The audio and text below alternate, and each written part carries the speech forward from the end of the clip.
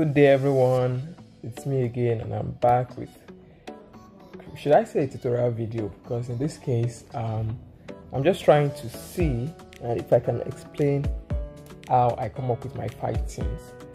I created a FlipaClip, but no, not a FlipaClip, a YouTube post a couple of months back, and I know I've been terribly inconsistent with dropping videos on my YouTube channel. I always say that I'm going to try as much as possible to improve on that aspect of me, but I've not been able to be consistent, and it's due to a lot of work. Actually, I've been very busy with quite a lot, and I've been working on certain animations behind the scene that I can't really post because they are commissions. So I'm very sorry, and I apologize to anyone who has been waiting for me to drop a tutorial video in ages. Also, another thing I would like to confess to most of my viewers is that I no longer use FlipaClip for my animations. Yeah, it might come across as a shocker to most of you, but now I use Rough Animator, and I really like the way it's built and everything, even though it lacks a lot of good and great features that FlipaClip lacks. But I just find it personally to fit my kind of animation and my kind of work. And one of the major reasons why I switched to Rough Animator is because it has 4K. As you can see, the highest resolution in FlipaClip is still 1080p, and I would actually love to have 4K resolution. But aside that, most people cannot really tell the difference. They just want to say something cool. So if you are still using FlipaClip, FlipaClip is very much a great animation app for a beginner. It's the best. I cannot recommend Rough Animator for a beginner. If you're a beginner, it's best to start with FlipaClip. It has a lot. I cannot over-endorse FlipaClip. So as I was saying, I made a community post about what you guys would like to see a couple of months back, and some of you said you would like to see me animate a rough scene, a fight animation, how I do it, and blurs. Some said camera movements, and you said, and some of you also asked how I deal with burnouts when I'm doing my animation. So really, I won't be explaining the step-by-step process on how I do my animations this time around. I will just be focusing on doing the animation, and then I'll be talking about a couple of other things in the background. So if you like this style of video, just let me know. So, but although I said I won't be explaining a lot about how I do my animations in the background, I will still be talking a bit on what I'm currently working on. So when I want to make a fight scene, the first thing I would do is to know the characters I'm working with. So yeah, let's just have 2 characters duking it out. It's not going to be a very long fight scene, just being a couple of people throwing punches, and I will just work on that while I talk about how I deal with burnout. But first, yeah, let me select my brush size. So usually I just create a rough of 2 characters, and most of my fight scenes are usually side view, like kind of side view kind of stuff. So let me see how well I can do this.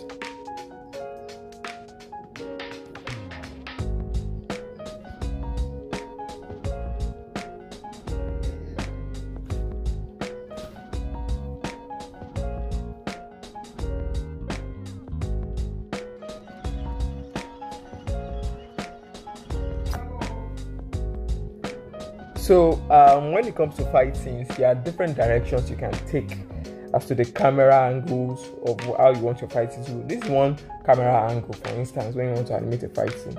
Then this is another camera angle. You can take it from the top. I just have 2 characters, battle it out from the top. You can just play with the perspective. Now, yeah, he has his hand at the back and one at the front. So let's play with that perspective again. There's one at the back and one at the front.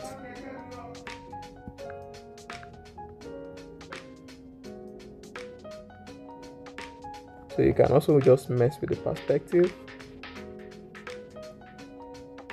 There are different perspectives you can set your fight scenes, and this is just one of them. So this is perspective 2, this is perspective 1. So just know the perspective you are going with. Then the other perspective you can use, okay, you can use it from the perspective of one of the fighters. Like let's say it's coming from this guy's point of view. So you only show the other character is fighting with from that perspective. So he has his hand stretched to the front. And he has another stretched to the back, I think, close to his waist. So basically, you just need to learn how you can picture those characters from different perspectives. And to really get good at this, you just have to practice and draw a lot of different kind of art from different perspectives. Just try as much as possible to push your limit and everything. So you can also view from this perspective.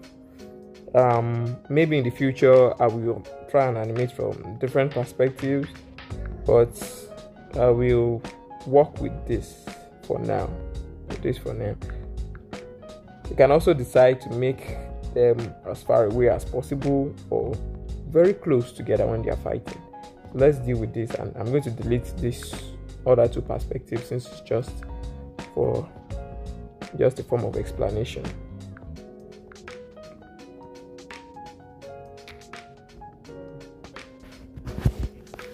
So when it comes to fight scenes, the first thing I do is just drawing the keyframes. In order to do this, the first thing, since I'm usually animating at 6 frames per second, I want to first reduce it. Sorry, I'm always animating at 12 frames per second. I want to break it down so that I don't spend too much time on it. So I break it down to the half of 12 frames per second, which is 6 FPS. So now that it's on 6 FPS, I just draw the key poses for my fight scene. You want to enable your onion skin. So let's go with the first guy over here throwing a punch.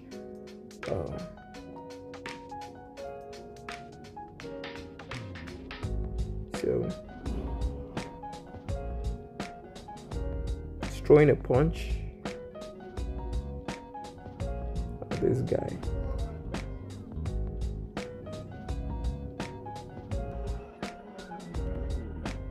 And this guy is going to be dodging it. So another thing you need to understand is when you're going with your fight scene, you need to understand the dynamics of the battle. Is someone far superior to the other, or are they evenly matched, or something like that? So do they have powers, or are they just throwing punches? And in this scene, I want to make them evenly matched. So this means that they'll be able to counter each other's moves as much as possible, which means most of them won't be landing punches on the other. It will be filled with counters, dodges, and things like that than actual punch landing.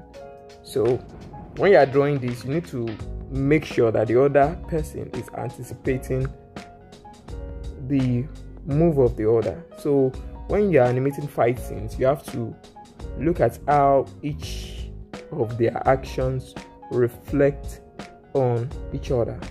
So now you can see this character is currently bending down.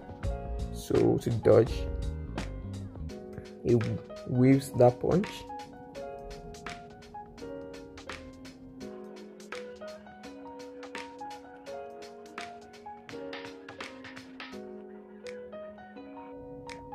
And now he's preparing for a counter.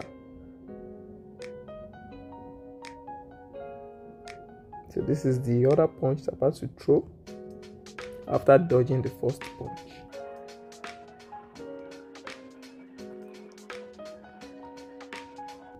So you use your onion skin to show them attacking the previous frame of your opponents. That way it shows that they are actually trying to attack each other, because if you don't make it look that way, it's going to look like as if they are just actually attacking the hair and they are not really going out for each other. So this is just to show that this was the position of the other guy's head when he was trying to land his counter attack, but he's no longer there. But the onion skin will assist you with that information. Now we see that this guy's head is no longer in this position because he dodged. So you have to look for a way, think of a creative way to make the character actually dodge it realistically without breaking physics or breaking. You can break physics occasionally when you are doing your animation, but you have to keep it in a realistic tone, except maybe you are animating something that is meant to be extremely cartoony. But if you are going for something more realistic, then he has to dodge it in a realistic manner. So his hand is still swung far back and he moved to the back a little bit. I thought I'll be able to talk about that things while I'm animating the fighting, but it seems as if I have a lot of explanation to do. So still keep his other arm steady. He's holding a punch in the other hand, probably to land his own following attack after he's landing his own counter attack. So when you are thinking of fighting, you have to think in arcs, because the human body moves in arcs. So it swings from here to this point. And then this point, this fist moves from here to this point.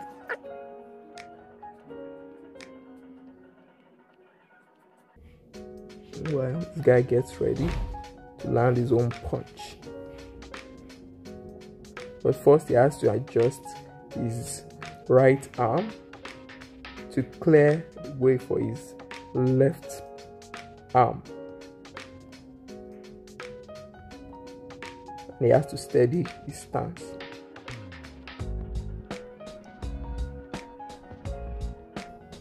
So he shoots that punch. Okay.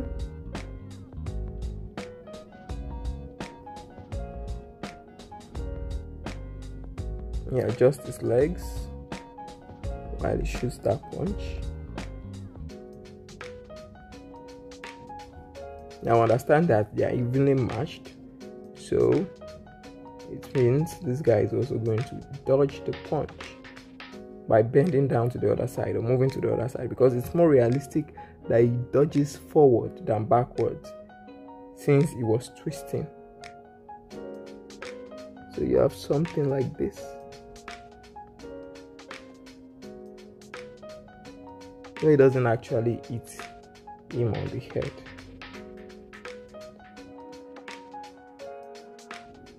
Now the fun thing about animation and animated fighting is that sometimes you don't even need to play out the entire fight scene in your head when you're animating it. It just comes to you. Right now, this guy is in a perfect position to land a kick with his right leg. So the next animation will be him trying to land a kick. Don't really worry yourself about the movement that much when you are at this stage of animation, because you are still going to come to the in-betweens.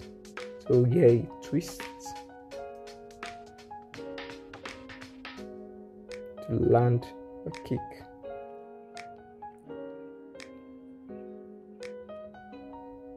While the guy on the left recovers from his punch, his missed punch, and prepares to counter that kick.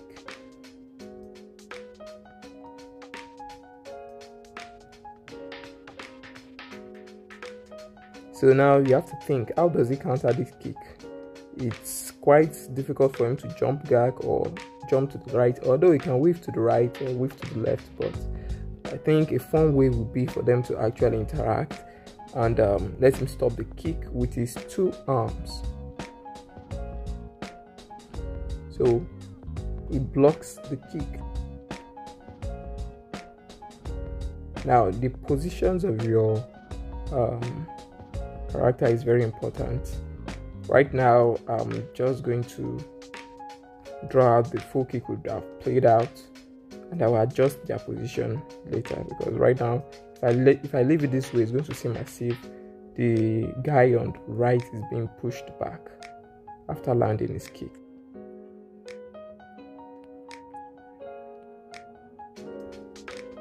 But in reality, it's the guy that is receiving the kick that should be pushed back. Even though he's blocking the kick, he should be pushed back by it. So you worry about the details of the fingers and the arms later when you are doing your sketch, because this is still the rough. So this should push him back. You can play his back just to see what it looks like. Yeah, it looks like a nice fight scene.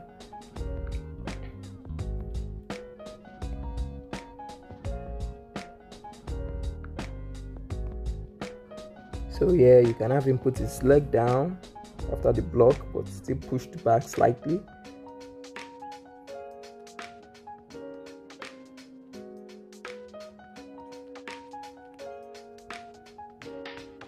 So shift him a little bit to the back. And let this guy adjust after landing such a kick.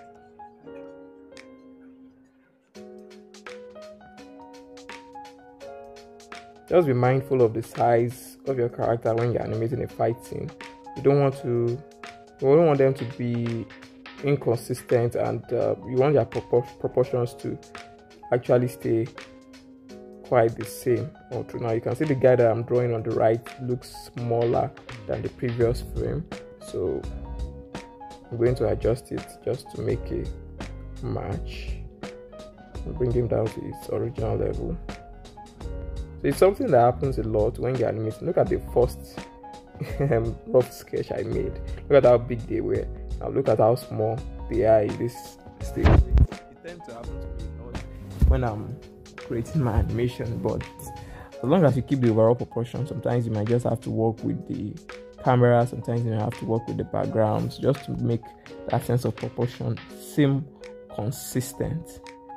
So yeah, so that's just the basic regarding fight scenes. So after you make this, the next thing you want to do is to make your in-betweens. So you come here, come to frame viewer, quick between all frames, and yeah, you start adding your in-betweens. But then you also need to adjust your frames per second and put them back at 12. So save changes. Then enable your previous frames and then frame after on your onion skin, that you can know the positions of your character, and then you can make your frame after more visible, and you can start adding your in-betweens. So yeah, you just have to follow the movement of your character. Look at the punch, and this was before the punch, so you want to keep it within the middle of the punch. Sometimes you can add these smear frames to make it appear fast. So smear frames just basically involves you drawing the hand in motion, even though it is a still image, but by the time you play it, it's going to give it an illusion of speed. And then you want to also draw this guy anticipating that punch and moving accordingly. So usually I start with the head and then the rest of the body follows.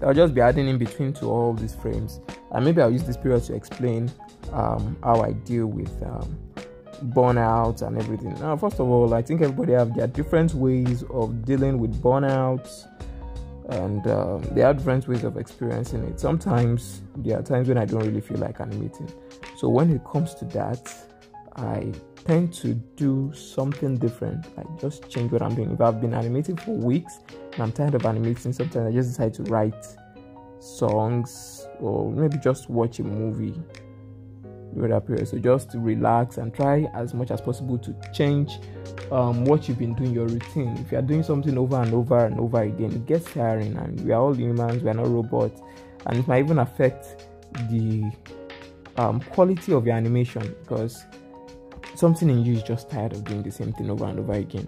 So if that's the case and you want to still be productive while you're doing when you're having burnout, then I noticed that sometimes changing what you've been doing, like maybe you've been making animation, you decide to draw instead of making animation, you decide to come up with like maybe comic book panel or something. Just change your medium. Change. If you've been drawing, decide to paint. You can decide to paint. You can decide to sing. Me, I like singing. I like composing songs sometimes, although my songs are very corny, so I'm not going to be posting it on YouTube anytime soon. So just try as much as possible to do something that is creative. Yes, you can also write as well. Sometimes I write, but I don't do that as often as I did back in the days. So you can write. And if you see or you notice that you've not been having fun or having time with family members, you can decide to spend that time with your family members and unwind. It's not every time that you have to work. The body itself wants to rest. So if your body is telling you wants to rest, you gotta rest. And then having burnout is not the same as you being lazy. Don't mistake the two. There are times when most people are just plain lazy and they just want to have fun. If you know since you've been having fun too much, it's better for you to just get your pants up and then be ready, prepare to animate, prepare to work, instead of just having fun all the time, because you know this is your trade. And I think you don't really need to tell anybody about this, that they need to get up and have work and everything, especially when you know your livelihood depends on it. So I think that itself, it's a motivator on its own, and that helps you to get back on your feet and stop being lazy. But if you are genuinely experiencing burnout, that's the time for you to switch whatever you are doing and try something else. And then if you are not feeling lazy and you actually want to animate and you are not having that vibe to actually deal with it, then one thing you can do is watch animations, other people's animations. That's what I actually do. Sometimes when I feel like animating and I'm tired of animations,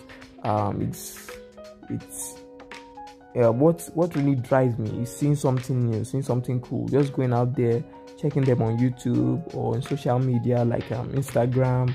You see a lot of people with a lot of different works that can inspire you, and when I see those things, it wants me to get on my feet and then actually animate, and it inspires me.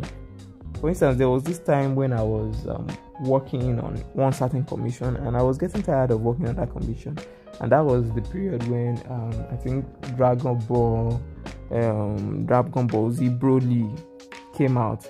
So I watched that movie of Goku and Vegeta fighting against Broly, and there was something about the animation that really spoke to me, that really got me interested in animation. I wanted to experiment on the rough line that the animation had. So that actually got me back on my feet, and I really wanted to draw for like the next couple of days. It was just my body. Anytime I've charged my tablet and then everything is on, I'm always eager to animate. Any free time I get, I always want to animate. So sometimes looking at other people's work is a massive way that to get rid of your burnout. It works for me a lot. I don't know, but sometimes you just need to know what works for you.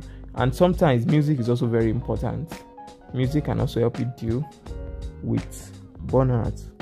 I'm someone that likes listening to music a lot, and I even listen to music when I animate, so it's not exactly boring. So, and I also have other animators who also say they love listening to music when they are making the animation. So music also helps. And what other thing was asked? They asked about my fighting. Okay, yeah, someone also asked in the community about blurs. How do I do blurs when I'm doing my fighting? And that is usually done after my whole animation on a video editing software called KineMaster. I always put it on my description of my videos anytime I make videos. It's a video editing tool I use, so it has a lot of features that you can use to amplify your animations. You can't do everything on FlipaClip. Although regarding the blur, I realized that FlipaClip just added this feature. We have the smudge and the blur here on FlipaClip. So I've not really used it, but I think having this on FlipaClip will make you putting on things like blurs and animations a lot easier. And the reason why I'm saying that it's going to be a lot easier than using a video editing software like KineMaster is that you can be very specific with this. In KineMaster, I don't have that luxury of being very specific with the way I use my blurs, but here it's technically like a brush, so I really have a lot of hope for this. If it turns out to be very good, maybe I'll actually have to switch back to FlipaClip for my animations instead of using rough animator.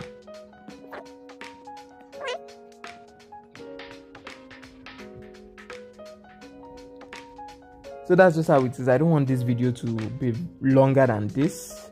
I will update you on the process, and next time I'll be making a video on the outline for this fight scene, just to let you know where it's going, and I'll be adding other things.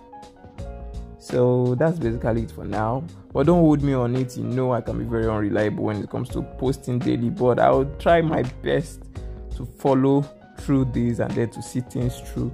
The video is already going into 30 minutes long, and I don't think anybody really has the patience for that, especially me. I can't sit down and watch someone draw and do this. But I know most of you that are listening to this are not even actually paying attention to the drawing. You're just listening to it, probably on the background, which is what I do most times.